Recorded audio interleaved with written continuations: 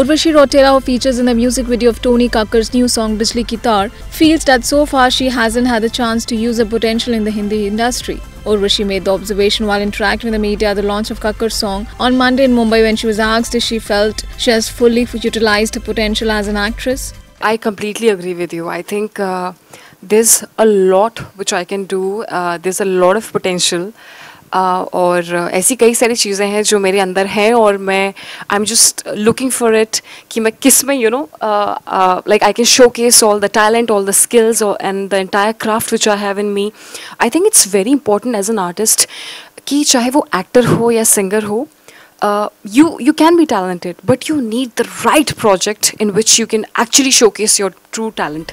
Speaking about her new song, Urvashi said, Bijli ki Taar. Before that also I was offered a lot of songs, but I didn't feel the connect to it. With Bijli ki Taar, I felt an instant connect to it.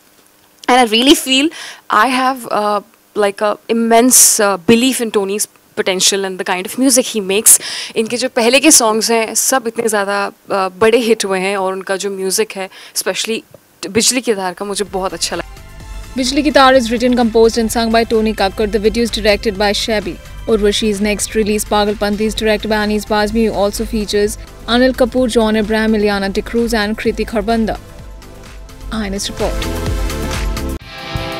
Subscribe to our channel. Just click on the bell icon for all the latest updates.